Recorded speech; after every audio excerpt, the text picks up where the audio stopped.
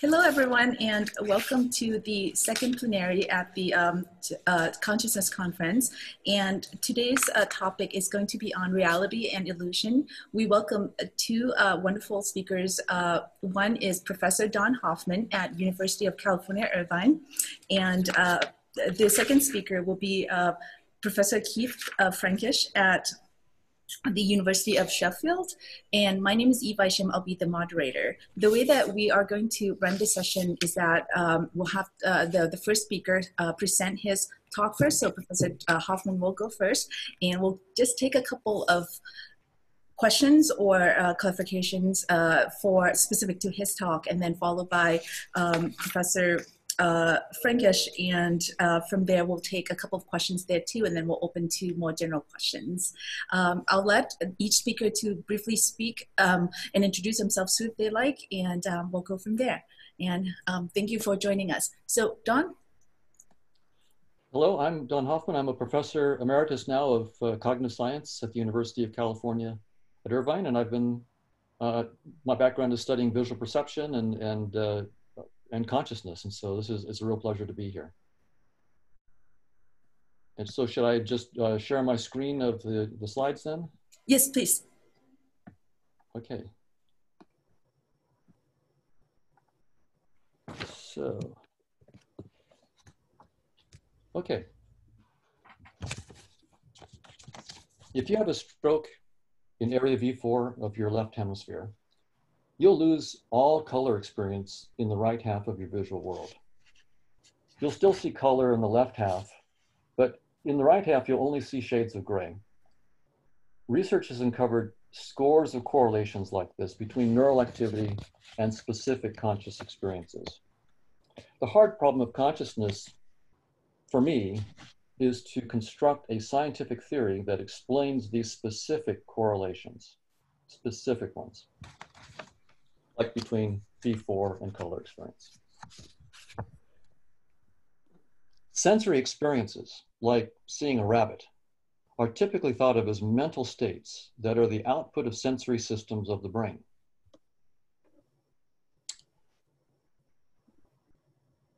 They present or represent physical features of an external world, such as the shape, color, and position of the rabbit. And also, they have a qualitative aspect, a what it is like aspect that we can call phenomenal consciousness. Explaining phenomenal consciousness is perhaps the hard part of the hard problem of consciousness.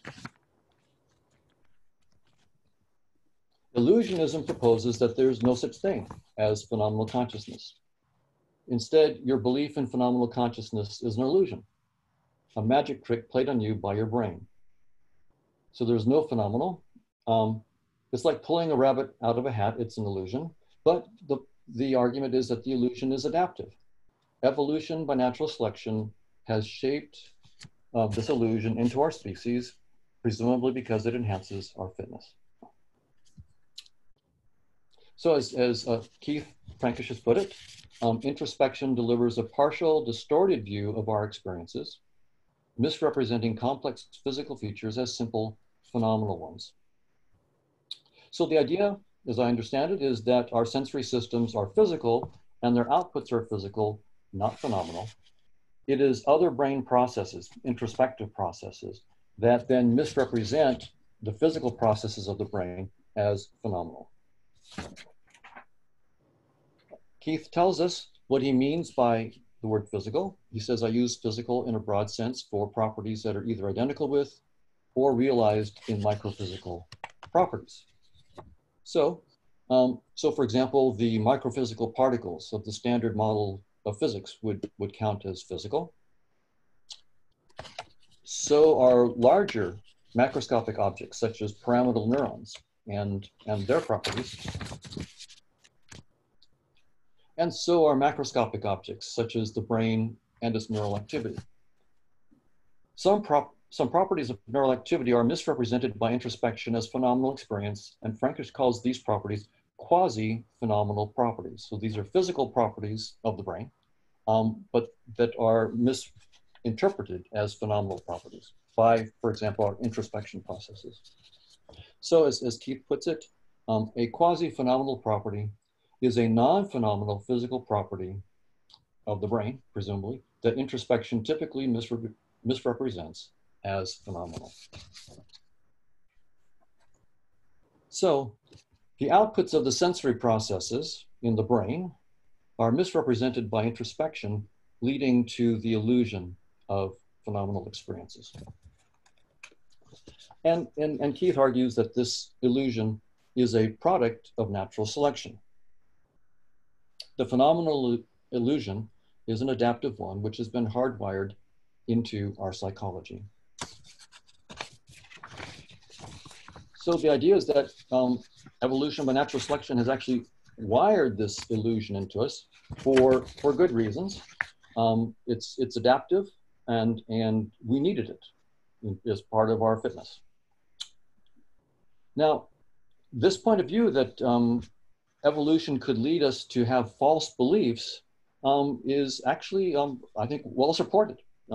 Steven Pinker, in his wonderful paper, So How Does the Mind Work?, canvasses 5 different reasons for why evolution could favor illusions. So, for example, it's very expensive to compute the truth. Truth costs time and energy. If it takes you a half an hour to figure out how to do something, truthfully in 10 minutes, well, maybe you shouldn't spend the half hour. Maybe you should use heuristics and rules of thumb. Much of cognition and perception is non-demonstrative inference, and therefore we need to make assumptions. And the prior assumptions that we make are typically fallible. What allowed us to survive in the Pleistocene may not lead us to truth today. There are social pressures in groups and out groups. Often our beliefs are tailored to make us fit in with the group, not the truth. Intellectual virtuosity. There's many reasons for us to try to show how smart we are and have exotic beliefs to show how intelligent we are. As Pinker points out, that might explain a lot of academia. Well, so it's. And then an argument that Robert Trivers has made is that there are selection pressures for us to deceive others, and in some sense, the best deceiver is the one who's self-deceived, doesn't even know that they're deceiving others. So for these and other reasons, I mean, the idea that evolution could program us with illusions is spot on. It could certainly do that. So there are very good reasons for that.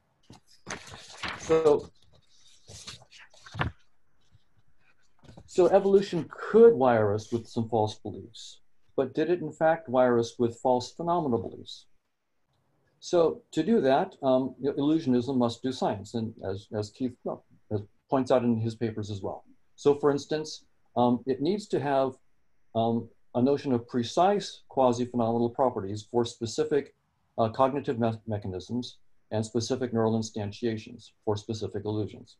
So what is the quasi-phenomenal property for mint, the taste of mint, or particular red 31? And this is something that Keith has mentioned himself in his own writing. So this is, the hard problem of consciousness, where you're thinking about phenomenal consciousness, gets turned into the hard problem of finding these quasi-phenomenal properties and understanding the illusion. So there's some serious science to do there. To do this, we could use evolutionary games, right? So you can use evolutionary game theory and do simulations of that. You could also do simulations of genetic algorithms to show how these illusions could arise. And then you could also try to prove theorems, right? I mean, evolution by natural selection is mathematically precise, so we could try to prove theorems. So what the road ahead, I think, illusionism, and I'm very interested in talking about this later, is to turn it into a precise science, and I would love to discuss how that might go. So now I talk about actually proving a theorem, and you might ask, well, what in the world am I talking about in this? And so I'd like to demonstrate what I mean by actually doing it in another case. So our sensory experiences present us with physical properties such as the rabbit's shape, its color, its texture, its position, and its movement. And we can ask whether these physical properties, right? So think about experiences as having physical properties and these putative phenomenal properties. And we've illusionism says the phenomenal properties are illusory. I'm saying, what about the physical properties? Are the physical properties reported by our sensory systems also illusory? So I see a rabbit. Is it an illusion? Perhaps there is no rabbit when I don't look. Perhaps physical reality is just a virtual reality. So we can have physical properties and phenomenal properties, and we can ask in both cases, are there adaptive reasons, evolutionary reasons to think that each might be illusory? So we can ask a precise question. Does natural selection favor veridical perceptions? And by veridical perceptions, I mean not perceptions that are exhaustively true about the world. No one thinks that we see, our senses show us all of reality as it is. But most theorists in vision science, for example, think that natural selection has shaped our sensory systems to show us the truths that we need to survive. So we are seeing truths. I see the shape of the rabbit. I'm seeing something that's approximately true about the true shape and position and movement of the rabbit and its color and so forth. No one thinks that we see exhaustive truth. So we can ask this precise question, and it turns out that there is a mathematical framework for understanding evolution by natural selection. This is the replicator equation, and I'm not going to go into the details of the replicator equation, but just to point out that natural selection, John Maynard Smith turned it into a mathematically precise theory, and we can use that theory to run simulations and also to prove theorems about what selection would do. So the key thing I want to talk about in this equation are the notions of fitness payoffs that show up here in the AIJ and the FJ. What are fitness payoffs? That's the key concept that we'll need here. So what are fitness payoffs? Consider a steak. How does it affect the fitness of an animal? Well, for a hungry lion that wants to eat, it offers a lot of fitness points. Think about fitness payoffs as like points in a game. You're trying to win a video game, you're trying to get enough points to win the game. But for a sated lion that wants to mate, the steak offers no fitness points at all. And for a rabbit in any state, it offers no fitness payoffs. So the point is that fitness payoffs, which are the key currency in evolution, do depend on objective reality, whatever that objective reality might be. They are functions of objective reality, but also, and importantly, on the organism, like lion versus rabbit, its state, hungry versus sated, and the action, feeding, fighting, fleeing, and mating. So fitness, not the state of reality, is what matters in evolution by natural selection. That's where all the points are. So let's talk a little bit about the notion of fitness. Fitness is, as the little diagram there indicates, it's a very complicated function in general. It's a function of the world, the organism, its state, and its action. So the objective world is in the domain of the function. So we can write it this way. It's a function from the world, W, and the organism O, its state S, and the action A, into a set R of payoffs. It could be a finite set or the real line. I'll think about it as a finite positive set. So with that kind of notion of evolutionary game theory and fitness payoffs, we can ask a technical question: does natural selection favor veridical perceptions? And I've worked with some graduate students and colleagues. We ran simulations. Brian Marion, Justin Mark did some evolutionary game simulations. Justin Mark did some genetic algorithms.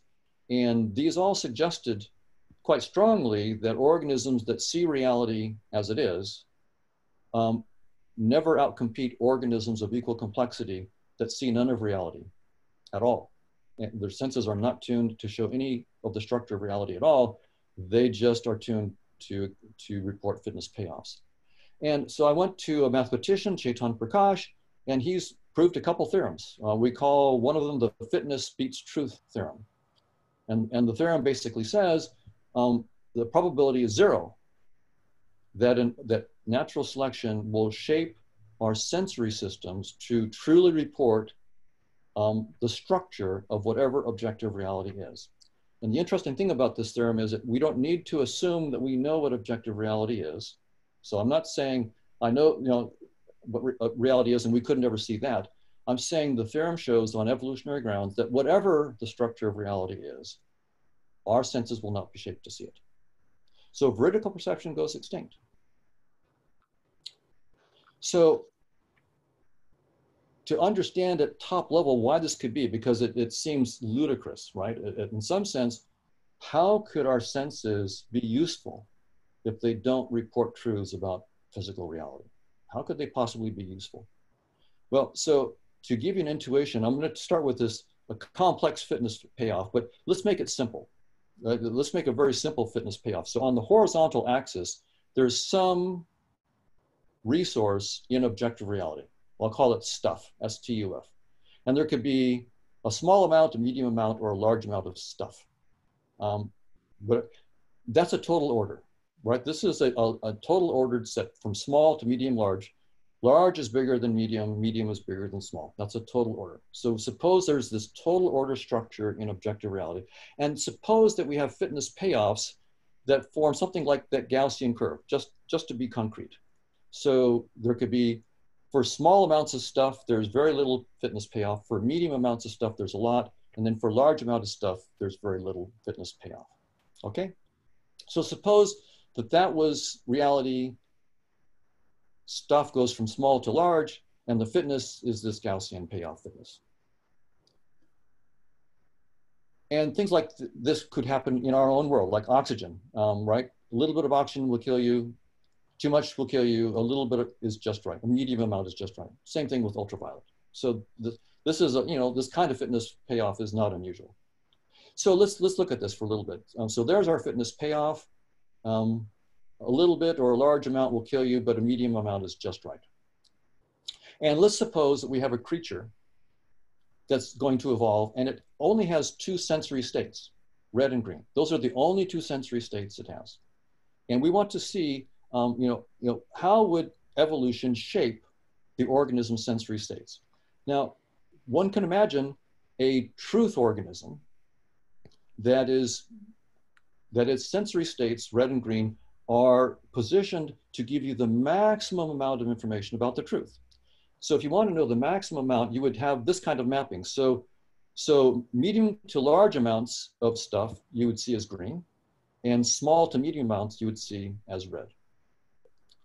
And that way, if you see green, you know as much as you could know about the truth, about stuff, as you can with just one bit of information, right? This is just one bit of information. You would know that there's a large amount of stuff. And if you saw red, you would know that there's a little bit, you know there's less stuff. So this is a mapping of the state of stuff into your colors that would be a homomorphism, where you actually know from the colors something about how much stuff there is. Then there's a different mapping that focuses on fitness. And in this case, what you would do is you would map greens, say, to the amount of stuff that has high fitness, and red to low fitness. And as a result, if you look at that, you'll realize that the creature that sees red and green in terms of fitness, when it sees red, it doesn't know if there's a large amount or a small amount of stuff. You've lost information about the structure of reality. You've destroyed, it's no longer a homomorphism of reality structures into your perceptions. So, whereas with the truth organism, in this particular example, note that the truth organism, when it sees green, it doesn't know if it's safe or not. And if it sees red, it doesn't know if it's safe or not. So it knows the truth, but it's going to die because it doesn't, its senses don't give it the information it knows that it needs to get what's going to keep it alive. So this just shows in a concrete example that seeing the truth and seeing fitness are entirely different things. They're not at all the same, and they need not be correlated. So tracking fitness is not the same thing as tracking the world. So what do I mean by tracking? So we have the fitness payoff function, right? And it is a function. So, and it's a function of the state of the world. And it would be a tracking, so a fitness payoff function would track the world if it was a homomorphism. That is, if the fitness payoffs preserve some structure of the objective world. So for example, the one I just mentioned was a total order. That was one structure, and I showed you how fitness payoffs might not track them. But there could be metrics, topologies, groups, rings, any structure that you want to imagine that the world might have. And in each case, there's a clean technical question. What is the probability that a fitness payoff function will track that structure in the world? And we just published a paper where we looked at orders, some groups, and measurable structures. In each case, we proved the probability is precisely 0. So the probability that a fitness payoff will have information about the structure of objective reality is 0. And if the fitness payoff functions don't have information about the structure of the world, then natural selection cannot tune you to that structure in the world. It's that simple. If the information is not in the fitness payoffs, then natural selection cannot do it. So that's the notion of the theorem. And an example, again, as I mentioned, is oxygen. It turns out we didn't even discover oxygen until 1773, but our senses gave us fitness payoff information about quote unquote oxygen. If there was not enough, you got a headache. And if there was too much, you got dizzy. And if you had just the right amount, you felt alert and fine. That's what evolution gives us. It gives us little simple reports about what's going to keep you alive, but not about the true structure of reality. So this is a different kind of illusionism. It's not an illusionism about the phenomenal aspects of sensory experiences. It's an illusionism about the physical or structural aspects of it. So what view of our senses does this lead to then? What it leads to is the idea that our senses have not been shaped by evolution to be a window on reality. Instead, they've been shaped to be a virtual reality. It's a virtual reality, much like a virtual reality video game that's shaped to let you win the game. But when you're playing, like, say, a virtual reality version of Grand Theft Auto, you don't want to be trying to deal with the reality, which in that metaphor would be the diodes and resistors, the voltages and magnetic fields. If you had to do that, you're going to lose the game. Anybody who's playing with that kind of truth can't beat someone who just has this nice user interface that allows you to play the game. Or you can think about it this way, the desktop on your computer, right? If you're writing paper or writing a talk, and the icon for your paper or your talk is blue and rectangular, and in the lower right corner of your screen, that doesn't mean that the file itself in your computer is blue or rectangular or in the lower right corner of your computer. Anybody who thought that misunderstands the whole point of the desktop interface. It's not there to show you the truth, the voltages and magnetic fields. It's there to hide the truth. The reason the interface is useful is precisely because it's not truthful about the structure of objective reality. It gives you a virtual interface that lets you control the truth, even though you're ultimately completely ignorant. Few of us know about the details of the voltages and magnetic fields in our computers. That doesn't stop us. That lack of knowledge of the truth doesn't stop us from using the computer because we have a useful interface. Obvious objection, there's many objections, but I'll get one. Hoffman, if you think that train coming down the tracks is just an illusion, an interface icon like the desktop icon, then why don't you step in front of it? And after you're dead and your theory with you, we'll know that that train was real and it really can kill. And I wouldn't step in front of the train for the same reason that I wouldn't carelessly drag that blue icon to the trash can. Not because I take the icon literally, the talk or the file is not literally blue and rectangular, but I do take it extremely seriously. If I drag that icon to the trash can, I could lose a year of work. So, and that's the point. Evolution shaped us with a user interface to keep us alive. We have to take it seriously. If you see a snake, don't pick it up. If you see a cliff, don't jump off. It's there to keep you alive. And those who don't take it seriously don't pass on their genes. So we have to take it seriously, but that does not logically entail that we should take it literally. So I take all of our senses quite seriously, but not literally. So what does this mean? It means that space and time and physical objects and all of their structures are a virtual reality, completely disjointed from the structure of the objective world, whatever that structure might be. The structure of space-time on evolutionary grounds is entirely unlike any structure in objective reality. And the structure of any objects in space-time is also unlike any structure in objective reality. So when we see pyramidal neurons, we're seeing a virtual reality icon that's useful to us, not the truth. And the same thing with brains and brain processes. We're seeing an icon that we've been evolved to see. And it's a virtual reality to keep us alive. And the probability that any of the structures that we're seeing track true structures in reality is provably zero on evolutionary grounds. Now, it's one thing for a cognitive scientist to be saying all this highfalutin stuff about physical reality. What do the physicists say? And of course, physicists do not speak with one voice. Physicists have many, many different attitudes about this. So I will just point out that there are some physicists whose ideas are, in fact, congenial. I wouldn't say that they endorse what I'm saying, but they're congenial. They don't necessarily dismiss what I'm saying. So Nima Arkani-Hamed, for example, at the Institute for Advanced Study at Princeton, says space-time is doomed. There's no such thing as space-time fundamentally in the actual underlying description of the laws of physics, which is exactly what evolution by natural selection entails as well. That that space-time, as we perceive it, and then also the elaboration of, of course, we don't perceive space-time, right? We perceive space, we perceive time, we perceive them as sort of local kinds of things. Space-time itself is sort of a more sophisticated construct that Einstein came up with and we used. But what I'm saying is that the predicates of space and time, the notion of the order of close and far in space and sequence and time, those predicates, which we've then, as scientists, fashioned into the more sophisticated theory of special relativity, for example, those predicates are the wrong predicates to describe objective reality. And that's what some physicists are saying, that space-time cannot be fundamental. And if people want to understand why, I can discuss a little bit later about why they're saying that space-time can't be fundamental.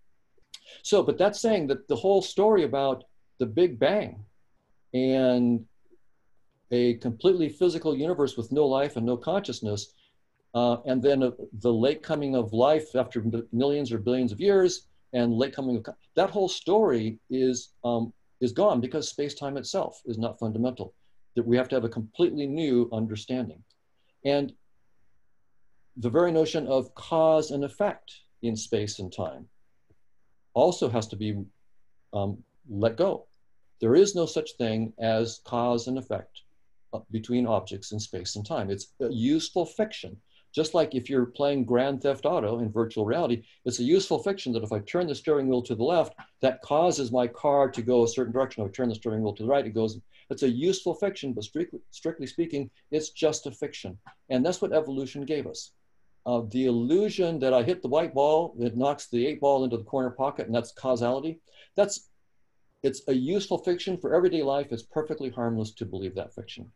But when we go to the hard problem of consciousness, that fiction comes back to bite us.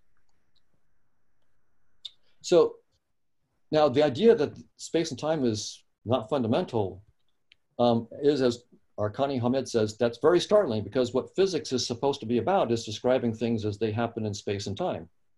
So if there's no space-time, it's not clear what physics is about.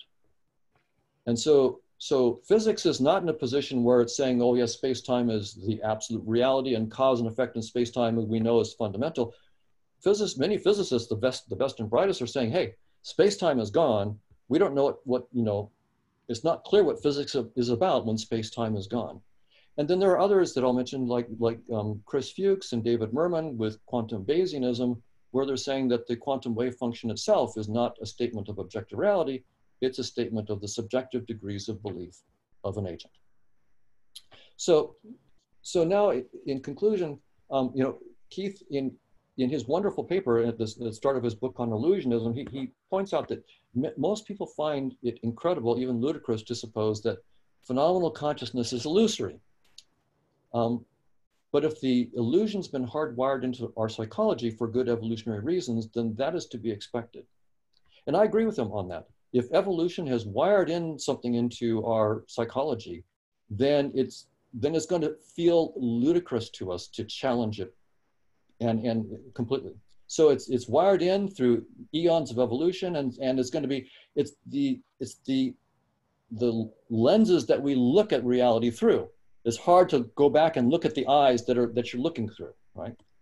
But in the case that I'm talking about, that the illusion of space and time and physical objects, we actually know something about this illusion. Piaget talked about object permanence, that babies before a certain age, he proposed, they see objects and they just see the experience. And you show a doll to a baby and then hide it behind a pillow behind it. Before a certain age, the baby just goes on as though the doll ceased to exist.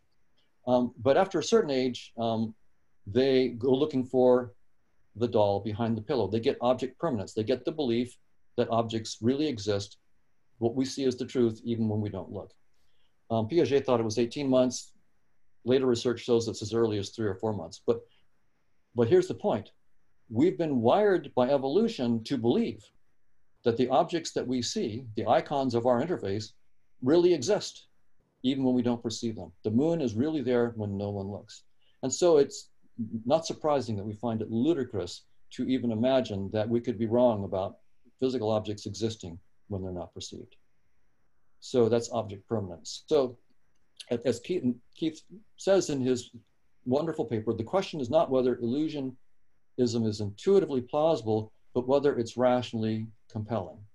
And I couldn't agree more. The theorem that I've just presented is saying that none of what you see around you, space and time and physical objects, their structure, none of that is objective reality.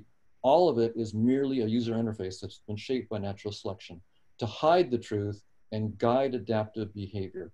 And it's not surprising that it's implausible, because we've been shaped by natural selection to have that illusion. So we're stuck in the illusion, and that's what we got. So thanks to my many collaborators who were absolutely essential in doing this work. And I'll stop there and take questions. Thank you so much for that wonderful talk and for sharing your view about consciousness through illusionism. There are a couple of questions from the audience, and I'll maybe try to take a few here so that we have a bit of time for later as well. So John, for the first question, so you've been using a lot of mathematical form as a theorem to explain this, but one of the questions that came up was, do you think that metaphor, narrative, and the like might be better symbol systems than math for turning the subjective into the objective? Well, I think that metaphor and so forth are very, very useful tools, and we should use them. And in fact, I have used a metaphor, right? The user interface metaphor and so forth. So, and I think those metaphors are very, very helpful. But ultimately, as this is a science of consciousness conference, and ultimately, unless we, as scientists, we can use the metaphors to get our intuitions, and a lot of the creative work is done in metaphors, but ultimately, you got to turn the metaphor into math. So Einstein, for example, had back in 1907, he had the insight, if I'm falling in an elevator, I'll be weightless. Brilliant insight. He's the happiest thought of his life. It took him 7 or 8 years of agony and hard work and learning the math to turn that into an equation. And when he did, then the equation came back and slapped him in the face. It said there are black holes, and he didn't like it. And so the reason we go from metaphors to mathematics is that the mathematics comes back and it teaches us that our metaphors and our ideas have consequences that we didn't even understand. So that's why we do the mathematics.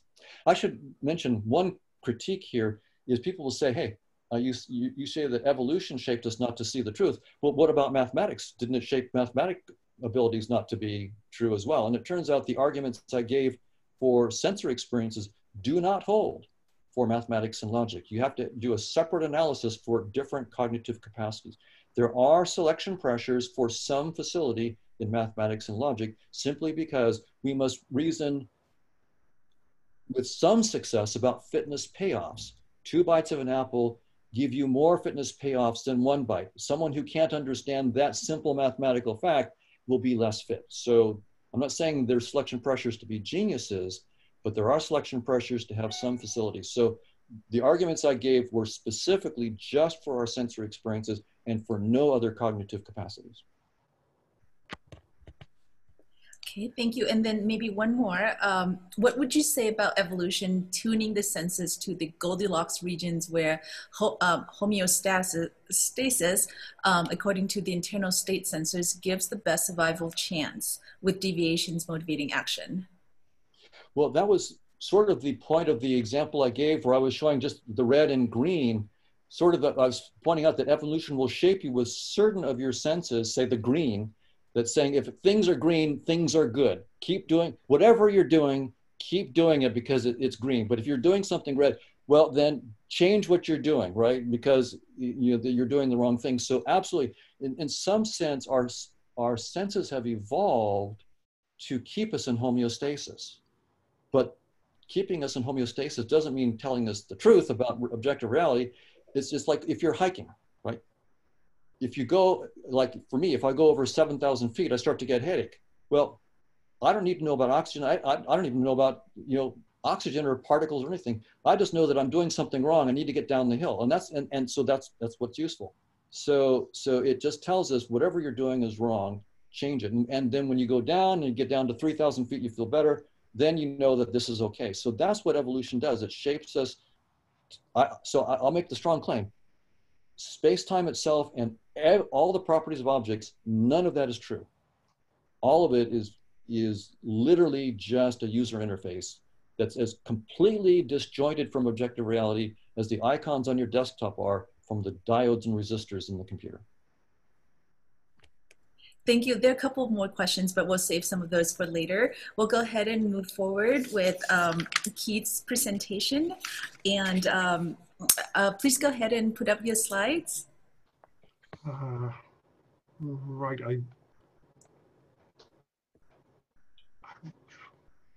Let's see if I can share my screen. How's that? That's perfect. Thank you. So you have my slides and you have me too, I guess? Yes. Okay. Well, thank you. I'll plunge straight into this. So Don's book is called The Case Against Reality, so I've called my talk The Case Against Consciousness, but there is an asterisk next to the word consciousness, and that's the first thing that I want to stress. Why isn't this advancing?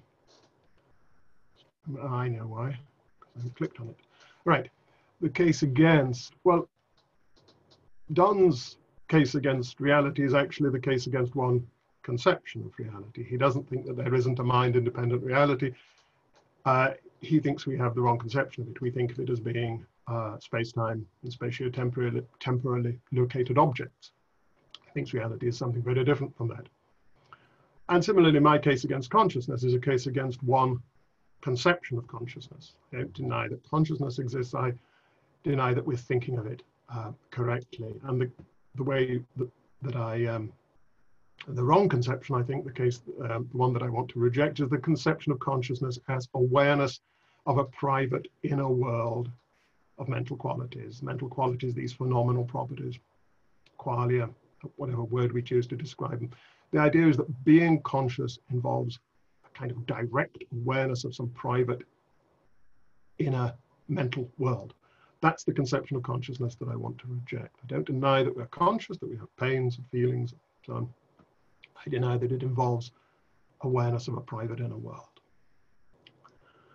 So this is the problem of consciousness, I take it. I'm afraid my slides aren't quite as colorful and dynamic as Don's, but I hope they'll get the core idea across. So here's the problem of consciousness. We have this world of spatio-temporally located objects, and we have this world of private mental qualities. And the question is how that, the spatio-temporally located physical objects, how they give rise to this, how these two things are related to each other.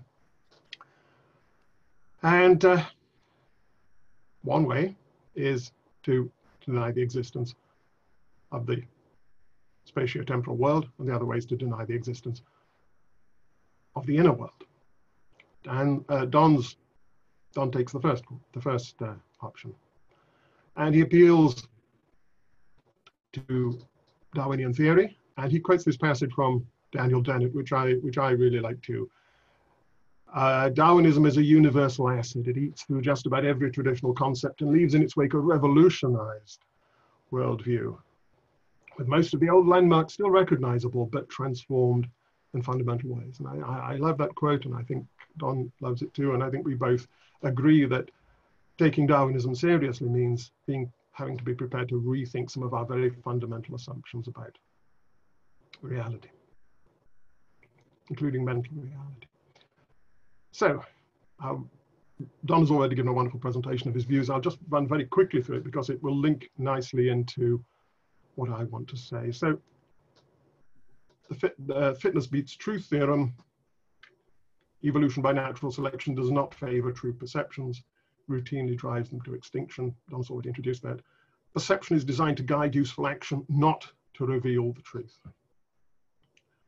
So, what we have is this interface theory of perception. Perception isn't a window on objective reality. It's an interface that hides objective reality behind a veil of helpful icons. So what we're actually aware of is this private mental world. And it's a private mental world tailored to enable us to thrive. And so apples, snakes, and other physical objects understood as occupants of an independent physical world simply don't exist. They're just icons in your 3D desktop. So universal acid dissolves reality as we conceive of it, as we normally conceive of it. And this sort of recenters things. There's a reality outside our minds, but its character is unknown to us. What we know is the world projected on our interior desktop, on our interface. Tomato here is something existing in our minds only. There is something out there that is causing that icon to be produced, and the icon itself is helping us to negotiate that external reality, but we don't, at least perception doesn't tell us what that external reality is. We can work it out in other ways, but we can't get it from perception. And of course, the same goes for the brain itself. That itself is part of the, is just another icon in our interface. And again, what it actually corresponds to, we don't know. Perception doesn't reveal. And the same goes for the entire universe, for everything, space-time itself. And then the third element of Don's theory is conscious realism, which is independent of the other two claims. I mean, it's a further claim that that reality itself is actually composed of other conscious agents.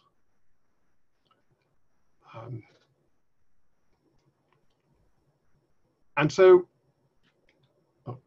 so we don't have a problem here about explaining how the physical world gives rise to consciousness, how it's related to consciousness. It doesn't exist. All there is consciousness, or conscious agents at least. They're fundamental. There's no hard problem. I like this for its boldness. I think the only way to deal with a hard problem is by taking bold steps. And this is a bold step. I want to go another way. I'm not going to get into detailed criticism of this view here. I do have a couple of questions which will lead into my own take on this. One is, okay, so there's an interface here. Who's the user of it? who is the I that is experiencing this interface and using it and acting on the world in the light of the information presented in the interface? Well, I suppose the view here is that conscious agents are just fundamental. There isn't really an explanation of how they arise. They just are they're just a fundamental feature of reality, and reality is just constituted by it. And so I suppose that's okay. But another question is, how does this user, this conscious agent, extract the information about fitness that's encoded in the icons? If the icons have been created to encode information about fitness, how is this information read and used? And more fundamentally, why do we even need an interface? Why can't the information about fitness be presented directly to the user? Why does it need to be rendered in the form of an icon? Okay, I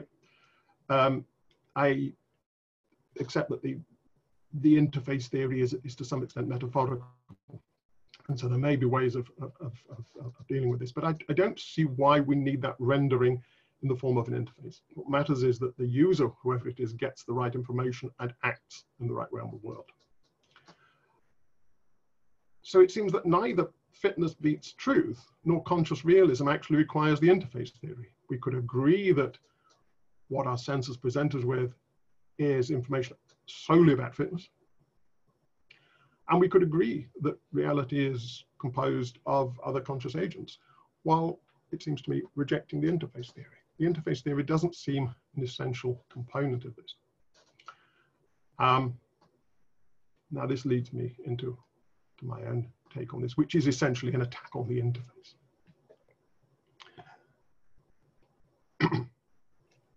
So again, here's the problem of consciousness. How does the thing on the left create the thing on the right? And my option is to dissolve the thing on the right. I think the universal acid can dissolve it too.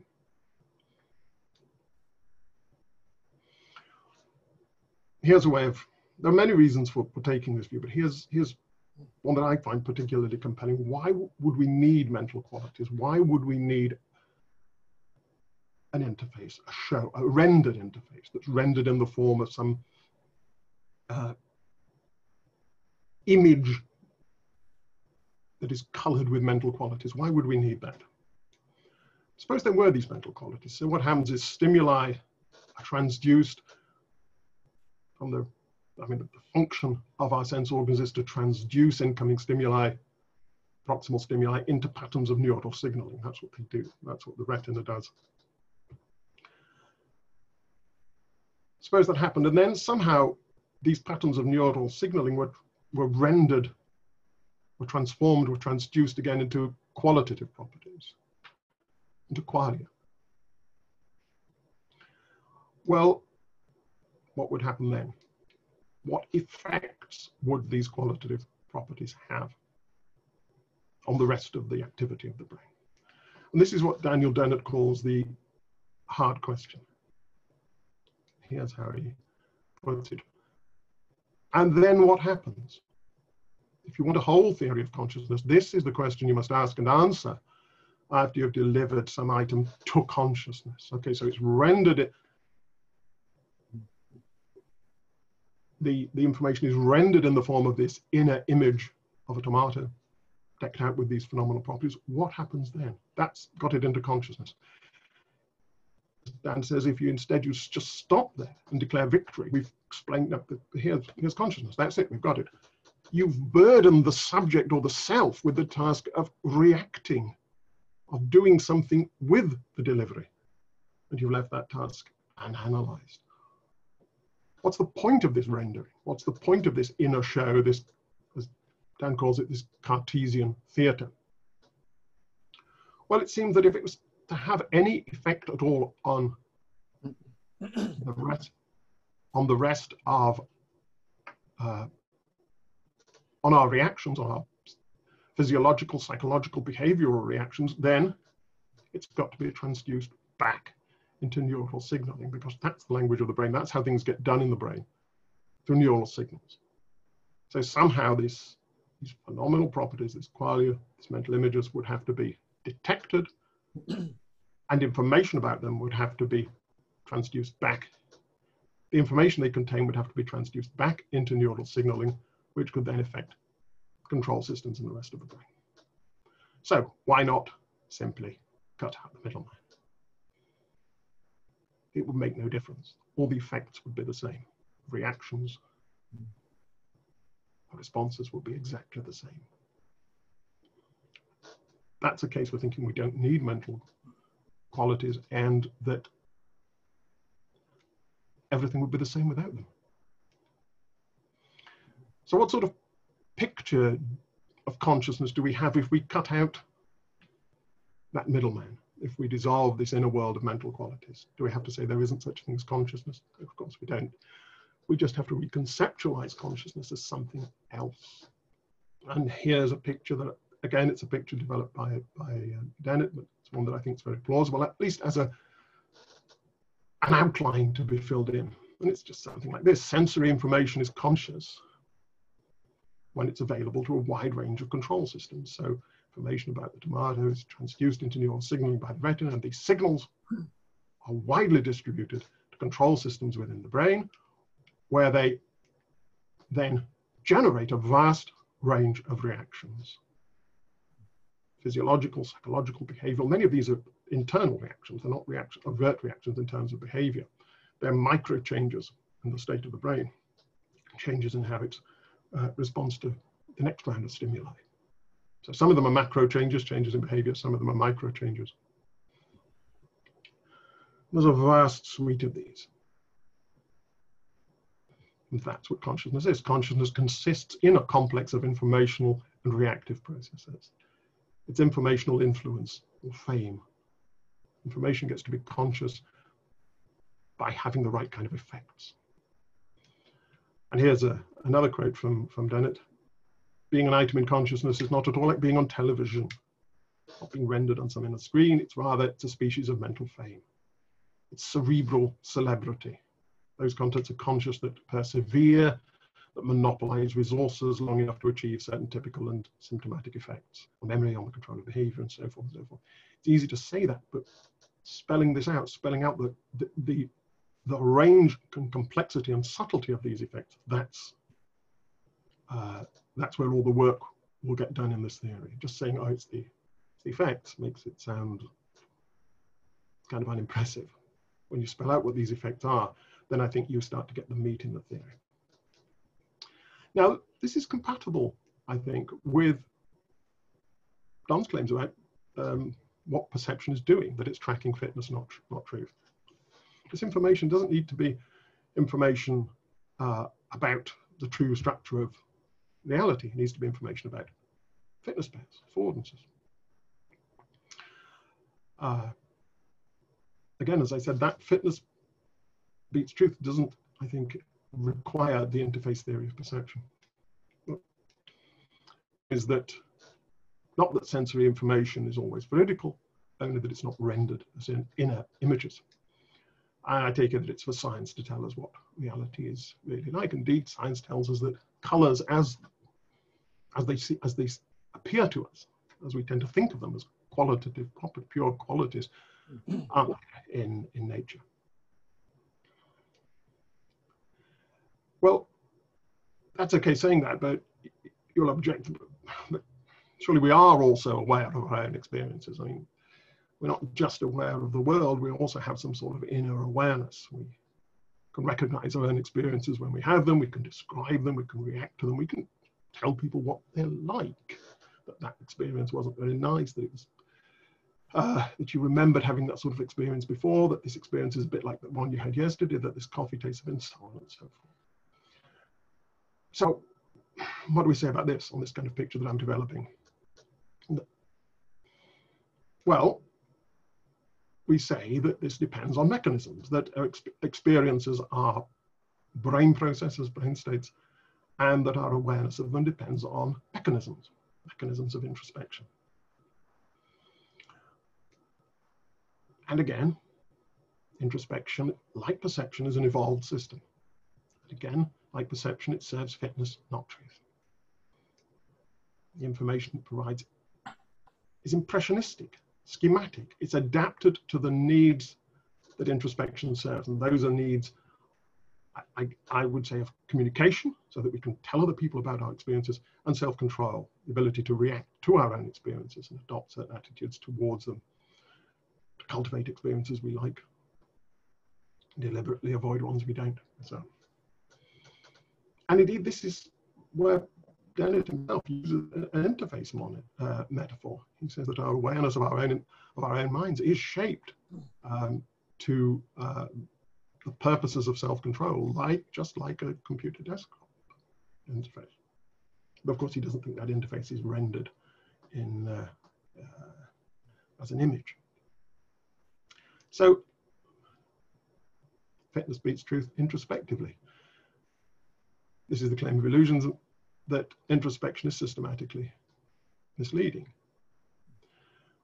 Introspection delivers impressionistic subpersonal reports on complex brain processes, which make us believe that we have direct and infallible awareness of simple phenomenal properties. When you ask yourself what you're experiencing, subpersonal introspective processes, you tap the information that's provided by subpersonal introspective processes, and this information is very schematic, but it creates strong beliefs on them. Beliefs that you don't really know where they come from. It just says, look, it's one of those experiences again, and it has that kind of relation to other experiences, and it provokes these kind of reactions, and it's just there for you. And you don't know where this belief has come from. It seems immediate and compelling, but it's the product of these introspective subpersonal reports. And this is the illusion in illusionism. So the suggestion here is that fitness beats truth, not just perceptually, but introspectively. And there you've got another application of universal acid. Introspection no more tells you what your experiences are really like than perception tells you what the tomato is really like. Now, at this point, this objection usually comes up. Illusions themselves involve awareness of mental qualities. So if I'm hallucinating a tomato, there's no tomato that's dropped out of the picture, but there is a tomato appearance in my mind. That's what an illusion is. So if I'm hallucinating an appearance of a tomato, if my introspection is misleading me into thinking that there's an appearance of a tomato when there isn't, then there must be a second mental appearance, a mental appearance of that mental appearance. And so illusionism is circular. The only way to spell out this notion of illusion is to suppose that there's another mental appearance, and then we're back with explaining that mental appearance, and so we've got no further. I admit that that objection is invited by the word illusionism, but I think it simply misunderstands the basics of the position. Look, according to the illusionist, being aware of external objects doesn't involve being aware of mental appearances, and that's the whole claim. These things just drop out of the picture. What it does involve is being related to the external things, whatever they are, through a web of informational sensitivities and reactive dispositions. And perceptual illusions occur when this information is inaccurate, systematically misleading. So that's the model of ordinary perceptual illusions that the illusionist has. There's no need to have appearances, mental appearances in this picture. You just need misinformation. And so you just apply that to the introspective story. Being aware of internal objects doesn't involve being aware of mental appearances of them. It involves being related to these internal objects through a web of informational sensitivities and reactive dispositions, just like perception. And introspective illusions occur when the information is inaccurate or systematically misleading, exactly the same. So the objection is right that there would be a parallel between introspective illusions and perceptual illusions, but it simply assumes the view of perceptual illusions that the illusionist wants to reject. It's just assuming realism about phenomenal consciousness, and then applying the same analysis to to introspective illusions. So on this picture, what we have are two kinds of consciousness. We have perceptual consciousness, which consists in a rich and informational and reactive engagement with one's environment. And we have introspective consciousness, which is a rich informational and reactive engagement with one's own perceptual consciousness, with the states that realize one's own perceptual consciousness. And both can be misleading. Introspective consciousness, a nice way of putting it here is that it's not just noticing things in the world, it's noticing you're noticing. It's not just reacting to things in the world, it's reacting to your reacting. Okay, so I said that introspection is tracking features of our experience for that are useful, that it's useful for us to know about. What specifically is it tracking and why?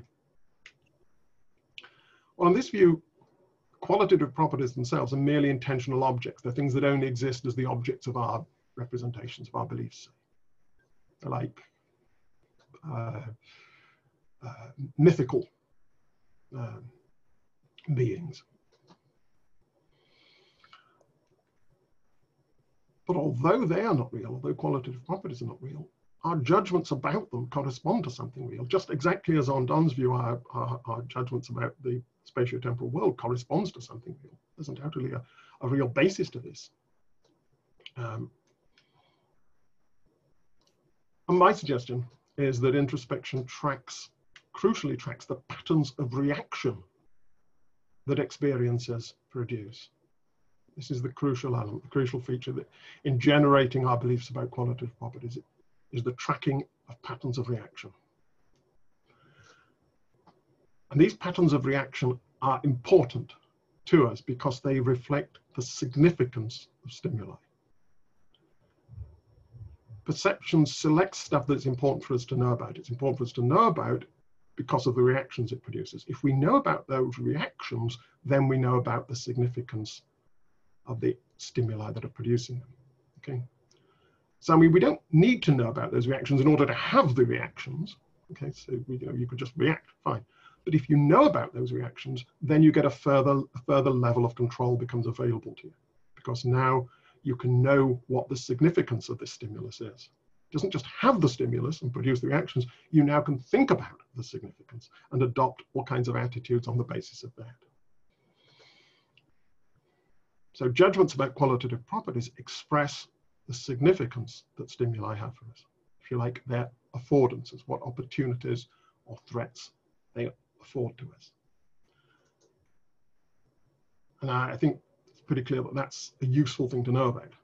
And that's what introspection is telling us about. But it packages it in a way that we interpret as beliefs about pure qualities. We don't need to know the details of the reactive patterns. We just need to know it's of that kind. It's one of those things, again, that does that to us. And it's different from that sort of thing, but it's a bit similar to that.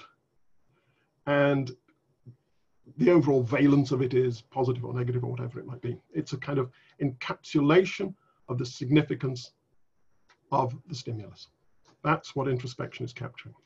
And there's a final twist to this, which is that if our judgments about qualities are tracking our reactions, then they're tracking something about us. But we don't think of it in that way. We don't think of qualities, the redness of the tomato, as being a feature of us. We think of it as being a feature of the object, independent of us, the object in the world. Now that's, again, another sort of misinterpretation, but it's a very useful one. What I think happens is something like this. Representations of these reactive patterns are bound to the representations of the stimuli that evoke them. So that the brain represents objects as infused with this significance that it's been tracking. And here's where I think Don's work actually is a wonderful resource for the illusionist, because I mean, a great deal of Don's book is devoted to explaining this psychological significance of colors, textures, chromatures, what these things mean for us, what signals they convey to us, what adaptive signals they convey. And that this is precisely the sort of stuff that the illusionist uses to explain our intuitions about phenomenality. These intuitions about phenomenality are really just a way of encapsulating the significance that things have for us. So I think there's a way of reading Don's work which can be, it's very congenial to illusionism, at least reading those aspects of it. Okay, so that's the headline story about illusionism. It takes a very different route to solving the hard problem than the one that Don takes, but I think there are a lot of, as Don himself emphasized in his talk, there are a lot of commonalities between them, and I think there's lots of material that both sides can agree on. Now, whether we're going to get to a position where you go so far around the circle that you actually come back together and agree, I don't know, but I think there's certainly a lot of overlap. So thank you for listening. Thank you so much, Keith. That was wonderful. There's several questions in the chat. I'll ask two questions from the chat that are specific, more specific to Keith's talk first, and then we'll go ahead and open up for a set of general questions to both Keith's talk and Don's talk. Okay, the first one, let's see. Keith, how would you respond to the claim that the existence of phenomenal consciousness is a primary datum? Well, I denied. What I would want to do is to explain why we think that it's a primary datum.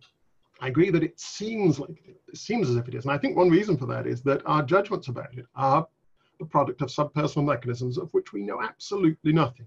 I mean, if I contrast with perception, if I just look around me here, I see various things around me and I think, yeah, they're real, they're there. I can just, but I know that this is mediated by certain mechanisms. I know that I need eyes to see, and I know that my eyes can trick me.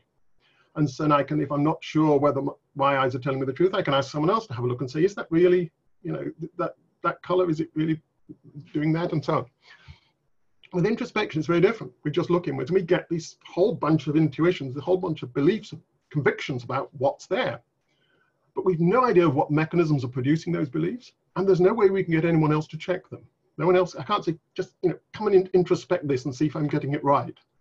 Not yet anyway, maybe we can in the future. So it just seems that these beliefs are just, these things are just immediately presented to us. We've no idea of the mechanisms that are producing these convictions about our inner lives. And we've no way of checking their accuracy. And we confuse that, if you like, because we don't know what the mechanisms are, we assume there aren't any mechanisms, that our awareness is direct. And because we have no way of questioning these beliefs, we assume they're unquestionable. So we think that it's just a datum, it's just something, and maybe we even think that this is something we could be more sure of than anything else. But if you take seriously the idea that we are just parts of the natural world, and that, all our knowledge is the product of some sort of mechanism, that we don't know things magically, then there has to be a mechanism, and that mechanism may be misleading.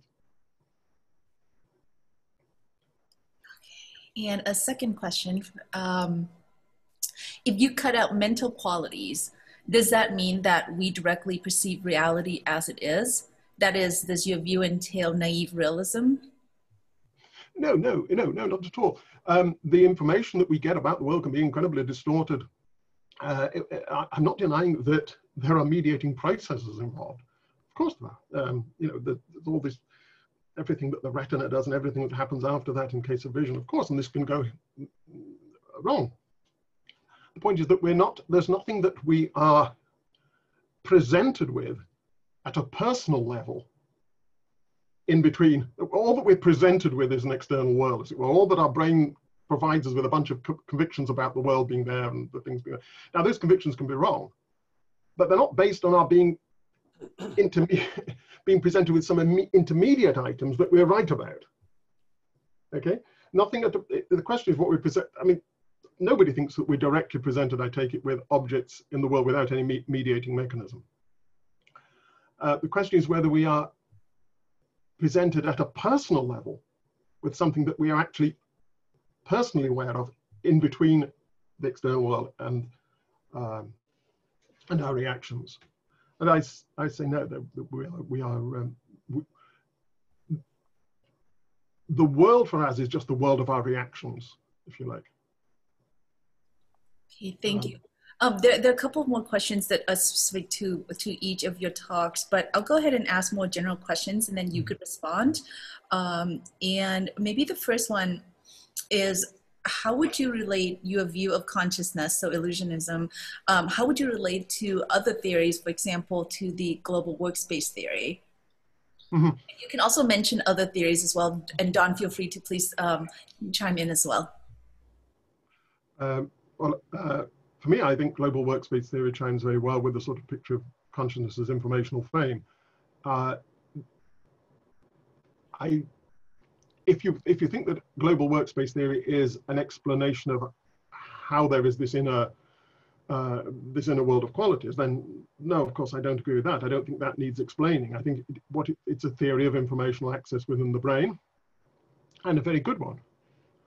I don't think it explains something further than that, if you take it to be a realist theory.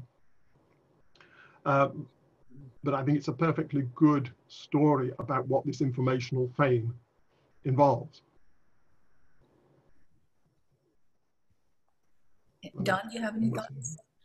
I agree with Keith on that. I would say that, yeah, it's a great theory of access, but doesn't at all get at what proponents of the hard problem would say is what they're really after, right? In particular, I mean, the kind of comment I would have for many of these theories is to say, great, give me a specific example.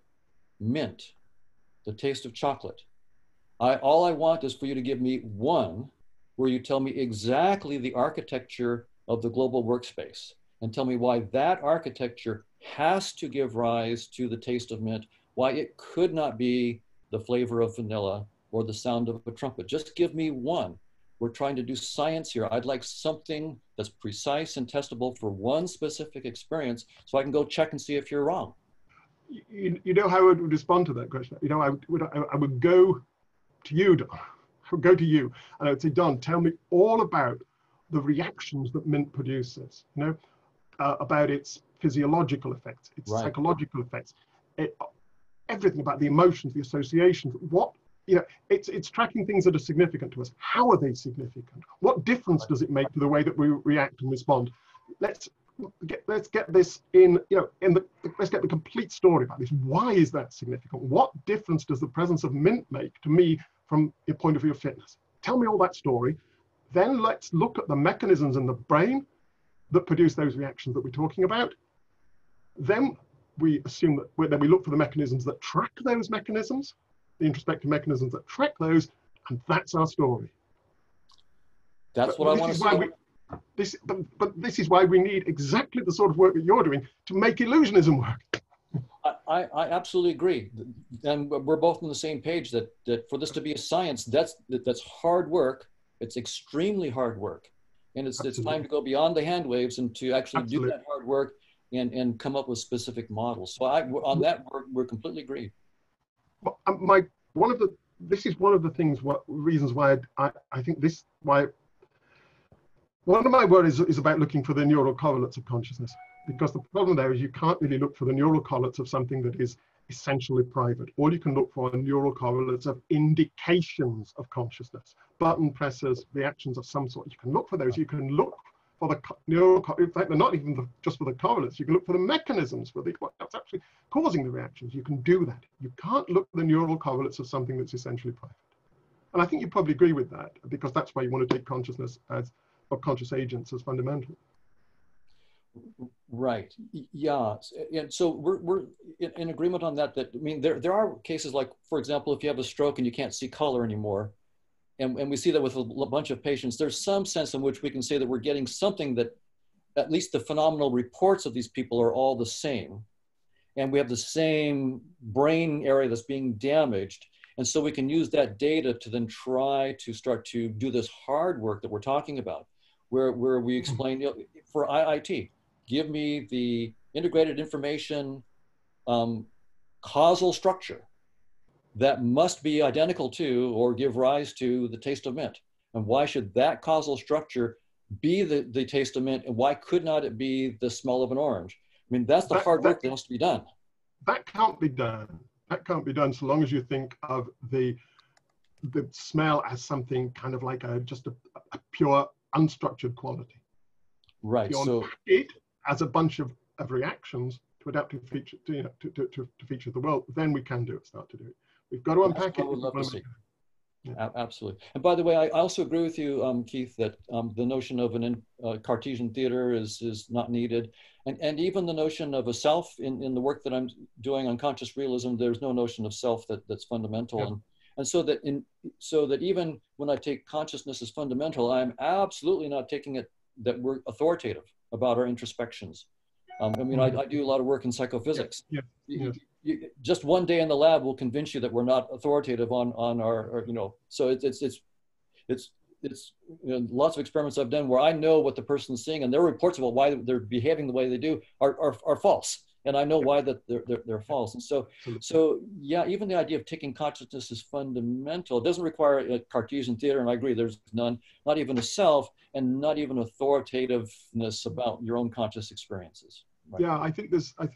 We were talking a little about this before we started, but I think there is a way of reconciling our positions on that. It depends whether we're talking about consciousness as some sort of theoretical construct that might be able to do some deep explanatory work, right down the physics, or whether we're talking about it as this impression that we're inclined to report to each other and wave our hands around about what it's like and so on. I mean. Well, and I think as scientists, we need to pursue both, right? We should pursue both theories, try to make them as precise as possible, get them to the point where they can go head to head and make testable predictions. No, that's what we do. Totally good. Okay, one more question. So the transduction model, someone mentioned that this is reminiscent of William Cavan's concept of neural attractive basins. Maybe the attractive basins become the icons on the desktop. I don't know if you could comment on that. Well, yes, the kinds of models that I'm working on with the theory of conscious agents are going to be highly related to that kind of notion, that we're looking for asymptotic behaviors that are stable or metastable, basins of attraction. And in some sense, that's where I'm also looking for the connection between a theory of consciousness and physics. The specific hypothesis that I'm working on right now is that physics of space and time and so forth is only capturing the asymptotic behavior of this network of conscious agents. So there's this vast social network of conscious agents. There's a dynamics on graphs that we have to study, the mathematics of it, but we'll have certain long-term behaviors, certain stationary states or asymptotic states. And the reason why, from a physics point of view, we never see consciousness is because we're not seeing the step-by-step behavior of consciousness. We're only seeing the long-term asymptotic behaviors. It's very much like if I'm looking at the traffic from a helicopter, way up in a helicopter. I mean, all I see is what looks like fluid dynamics of little points that are the cars, right? So I can just use fluid dynamics to describe it, but I'm missing all the agents inside that are worried about hitting the brake and turning the wheel and so forth. And so physics, from this point of view, is only looking at the attractions, is not looking at the attractor basins, is not looking at the step-by-step behavior. So I mean, again, I'm probably wrong, but that's where I'm going. I'm trying to get a dynamical model of consciousness where it's only the asymptotics is what we see in physics, and that explains why physics never sees consciousness when it's looking around. And Keith, did you want to comment? No, I think that's Don's. Okay. We are approaching that time, but I think we have a few more minutes, so I can maybe throw in another question. Let's see.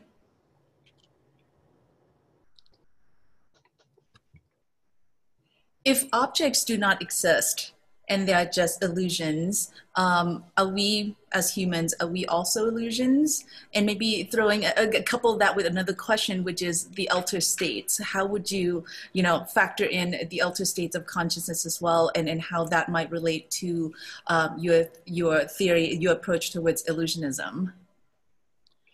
Right. So, great question. It applies not just to the moon and to electrons and protons and rocks. It applies to my very body, right? That my body itself, on this point of view, the interface view, would be just another icon.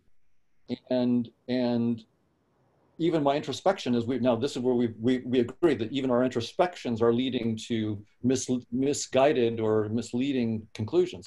And so this is a very unsettling point of view. It's saying that everything that we thought we knew, that we were sure about, my body, I am what my body does and my introspections. What we're saying is that I'm proposing that the best science here, namely evolution by natural selection, is saying not so quick. There's no selection pressures for us to have truthful understandings about any structure and objective reality, and that includes my very body, that includes my introspection about myself. It's from that point of view, and again, by the way, I should put another point on the table, and that is, as scientists, it's our job to take the best current scientific theories that we have and press them, right? Really push them to their limits and see if we can make them break with general relativity, quantum field theory, evolution by natural selection. Those are the three big pillars of modern science. So that's what I'm doing. As scientists, we don't have to believe these theories, right? They're tools. So I can be very, very clear. I think that those three theories I mentioned are beautiful theories. They're the best that we've ever come up with, and I think they're all deeply false. And the goal of a good scientist is to figure out where they're deeply false and to take the next step. If we still were doing the doctrine that Newton is right, and you're a heretic if you disbelieve Newton, we would have lost all of the advances of the 20th century. And so the 21st century, we have to say evolution by natural selection, general relativity, quantum field theory. These are incredibly impressive things. Every scientist needs to understand them, but not believe them. We want to break them. And so I'm using evolution and evolutionary game theory in that spirit. The reason I use it is because it's the only tool we have that's appropriate right now. It's the best tool we have. And that tool, as well as quantum theory together with general relativity, quantum theory and special relativity, they entail together that space-time is doomed, right? That's when Nima is saying space-time is doomed, it's not a whim. He's saying when you push on special relativity together with, so locality, Lorentz invariance, and unitarity, when you put those together, space-time is gone, especially when you bring in gravity. So it's gone. There are no local observables in space-time. And that is, what I just said is one of the most profound things that's come out of physics. There are no local observables in space-time, period. That means the very notion of finding causality locally in space-time is out the window.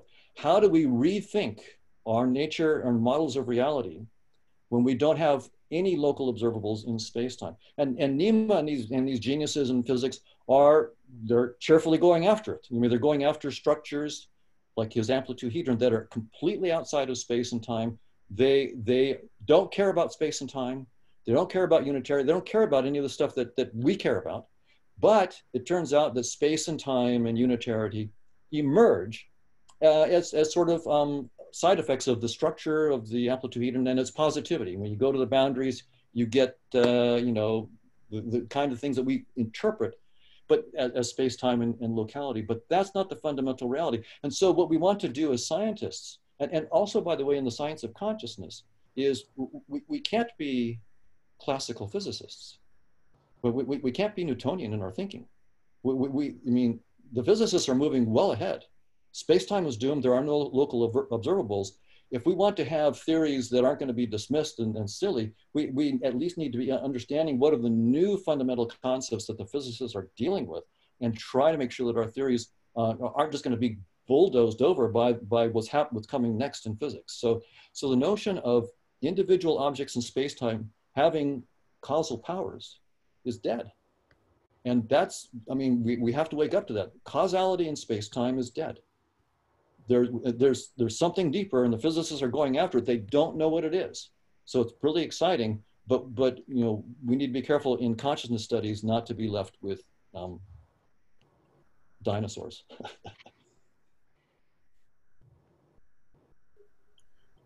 Keith, would you like to add? I'm quite sympathetic. I mean, I agree that, you know, it's look, physicists are going to take us where they're going to take us, and we've got to listen.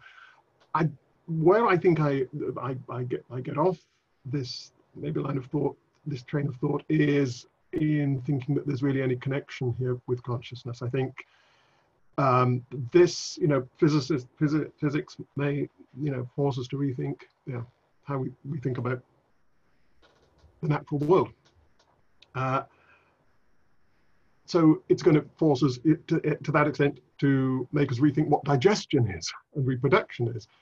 I don't think consciousness is any different. I think it's in that same sort of category of biological processes like digestion and reproduction and so on. And so whatever general rethinking of the structure of the world we're going to have to do in the light of modern physics is going to apply to consciousness as well as those. But from within the perspective of, you know, the sort of explanatory framework that we have of biology and so on, it's just a biological problem. I don't think it's a metaphysical problem in itself.